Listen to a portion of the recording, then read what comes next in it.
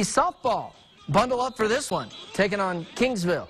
Top of the third, Falcons up 1-0. Choco Munoz catches the runner in between first and second, doesn't know what she wants to do, and she gets thrown out, trying to go back to first. Nicely done right there.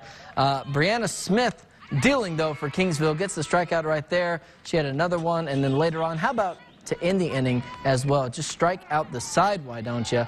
And then top of the fourth, Javelina's offense, again, down 1-0, but they're coming through right here. Roxy Chapa out to center field, and Kingsville wins 2-1.